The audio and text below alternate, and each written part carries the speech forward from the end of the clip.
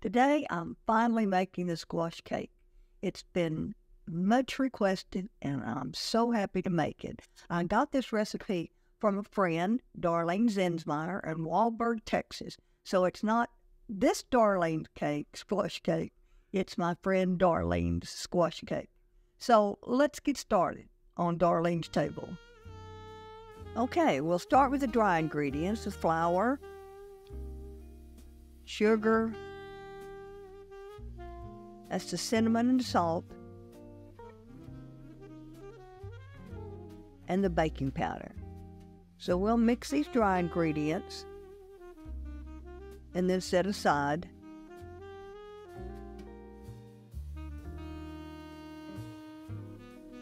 All right, now I have a cup of vegetable oil here. And to that, I'm going to add the 3 eggs. Mix it well. And the vanilla.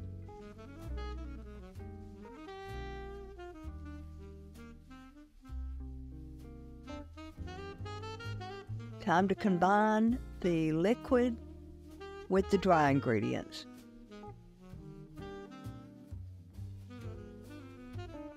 I'm going to also add in lemon zest. It had a little bit of lemon juice in that.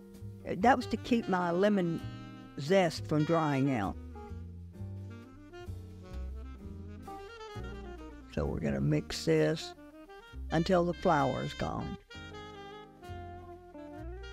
Next will be the zucchini. I use zucchini. I use a box grater, cheese grater, and I used the fine side. And I did this yesterday and just put it in the refrigerator till I was ready to make it.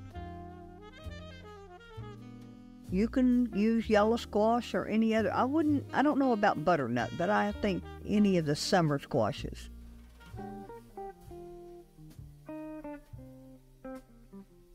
And 3/4 cup of pecans. We're going to fold this all in until it's mixed well.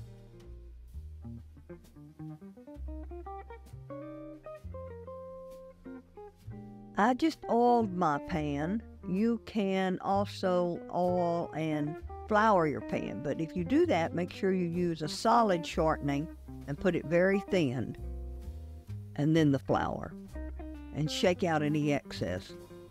But it worked well just oiling the pan. Spread it out evenly, and on the top with another 3/4 cup of chopped pecans. I get my pecans from Birdall Farms. I love that place, Texas Pecan Company.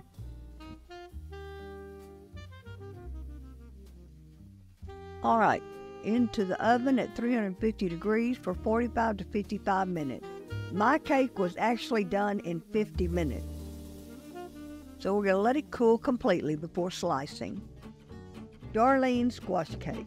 My husband / videographer was very hesitant to make this video, so we asked our Facebook friends what they thought about a squash cake, and the overwhelming response was, "Don't listen to your husband, make the cake."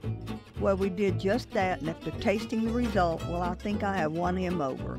This cake turned out perfectly, moist, flavorful, with just the right amount of sweetness. It definitely is a winner. So my videographer and I both want to thank our friend Darlene for the recipe and our Facebook friends for pushing us in the right direction. Of course, you can find this video on my new and improved website, darlenestable.com. Husband, do you want to say something? Yeah, I was wrong, and I'm glad you were right.